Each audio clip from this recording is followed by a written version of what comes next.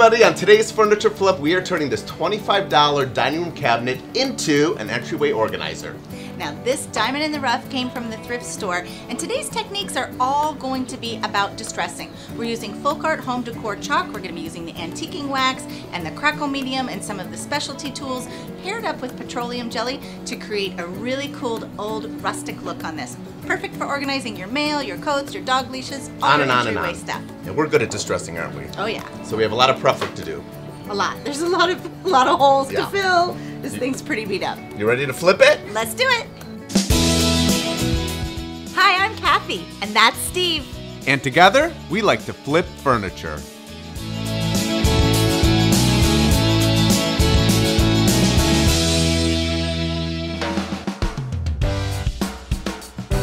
First step is prepping your furniture.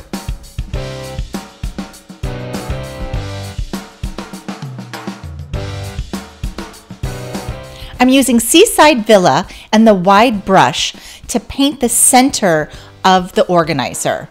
You don't need primer with FolkArt Home Decor Chalk.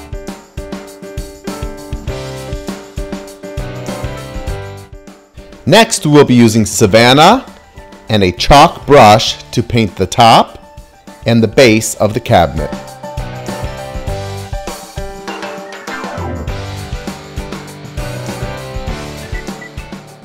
FolkArt Home Decor Crackle will create a really fine distressed look. Apply it with a foam brush in random areas by brushing or tapping. Now that our Crackle medium is dried, I'm ready to prep for heavy distressing. I'm going to be using petroleum jelly to get that effect in those areas.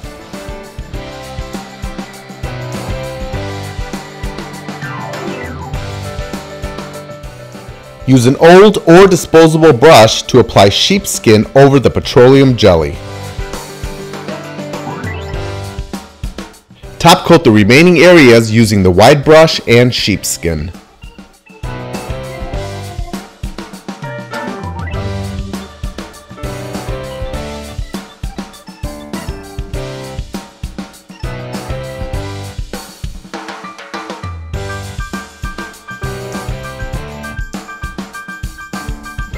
Use the scrapers over the petroleum jelly areas for heavy distressing.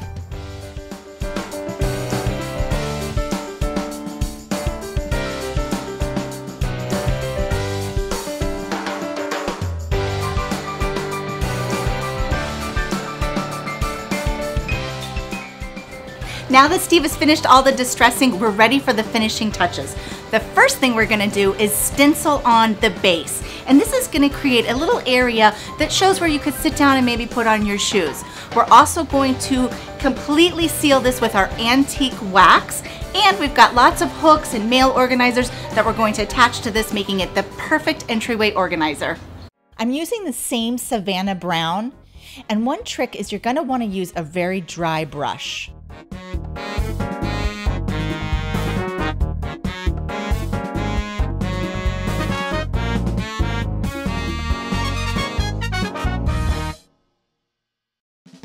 I'm using the wax brush to apply the antique wax.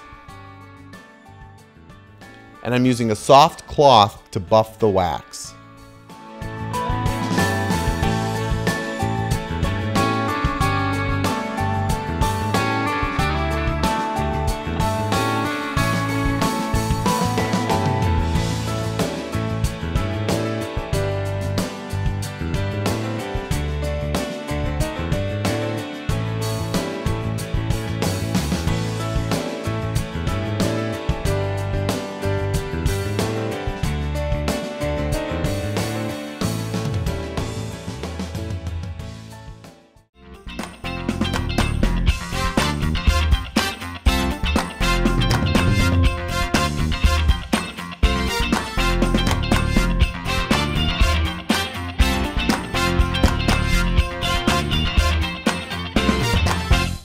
Wall-mounted organizers like this can be found at a variety of stores. I love this one because it's got the two bins, one for my stuff and mail and one for the girls' stuff.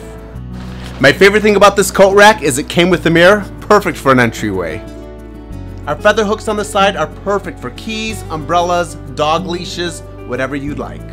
I've got some baskets down here that I'm gonna put the girls' shoes in so they can be responsible for their shoes. Of course, you can put anything in these. These are great for organizing any of your entryway stuff. We hope you've enjoyed learning about distressing techniques and how to make an entryway organizer. This project took us 1 day to make, and I think it took us a little bit longer to shop for this. Yeah, it did. Yeah. Well, we had a lot of thrift shopping to find the right size piece. Yeah.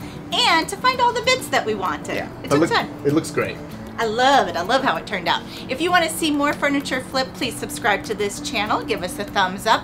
And as always, if you've got any questions, leave them in the comments, and we'd be happy to get back to you. We will. Thanks for joining us. Bye, guys.